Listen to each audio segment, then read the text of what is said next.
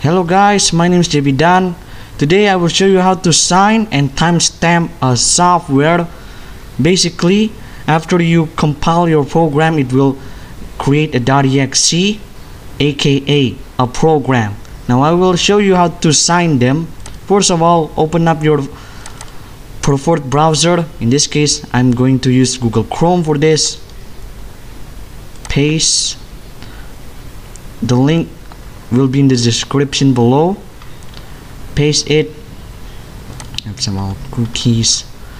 Now, in order to sign your software, or in this case a program, in order for you to sign your program, you have to download Microsoft SDK directly from Microsoft. Click here.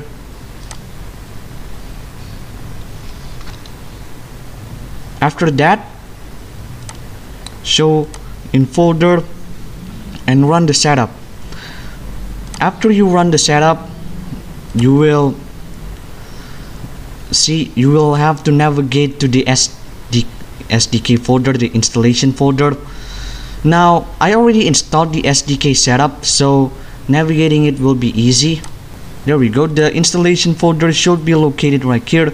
Program files, x86, Microsoft SDKs. Click one, sign tool. The path should be right there. If you don't disturb it, then it should be in this right here. This is the path. Now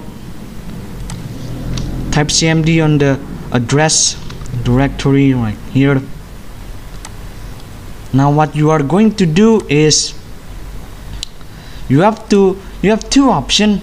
One is that if your program is just a .exe, is just a single application, that you drag your program, you drag your .exe file into this folder and then sign it that way. Or two, if it was a full-blown software, or in this case a software that needs components like DLLs, then you have to do it the second way. The first way is simple. Here, type sign tool.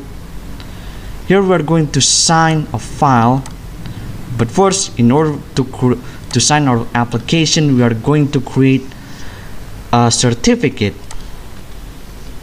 Now type on your Windows search bar mmc.exe right here.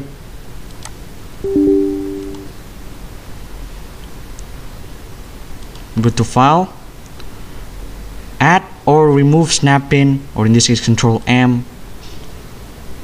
Click certificate, click add, choose computer account, next, just local computer, finish, and OK. Now go to your personal certificate right here. We are going to name this so it is easier for you to target. Properties. I'm going to name it, for example, you can name it whatever you want. For example, now drag this into the trusted root certificate. Okay.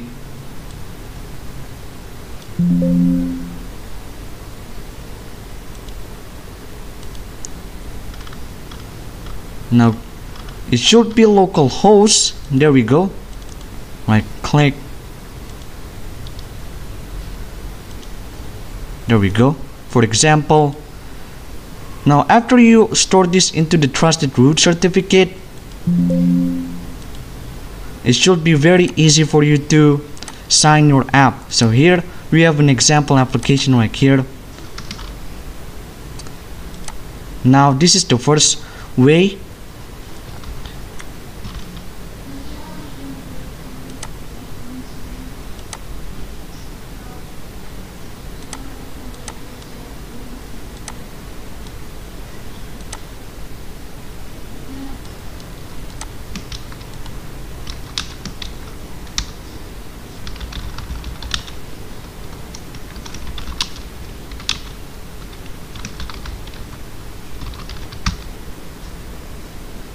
There we go, it worked.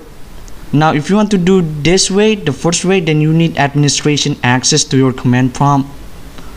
After that, we are going to sign our app, so that when the certificate expired, then it will still remain valid even though it was already expired. Timestamp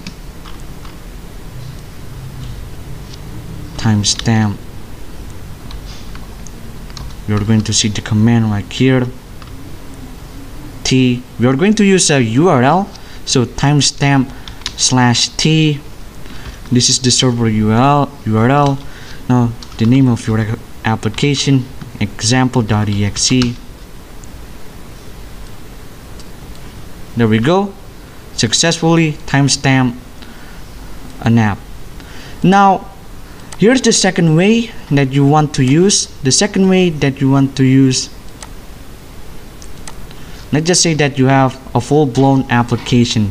For example, right here, my application, and there's a lot of components right here. So what do you want to do to make this sign tool work on any directory is that you go to the path environment, okay?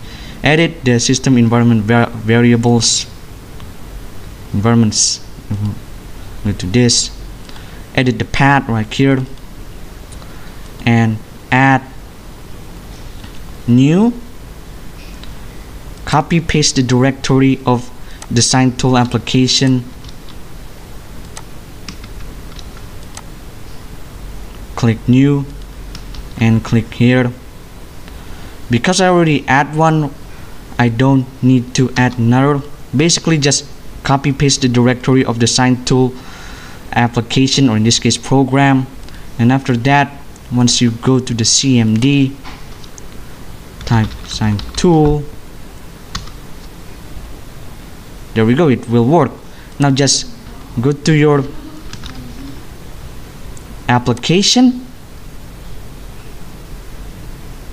install application right here, copy paste this,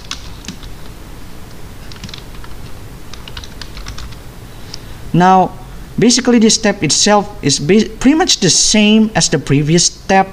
You don't have to do anything. All you have to do is add a path environment, and that's pretty much it everyone. If you like this video, please subscribe, like, and comment. Thanks for watching, and I will see you in the next video. Goodbye.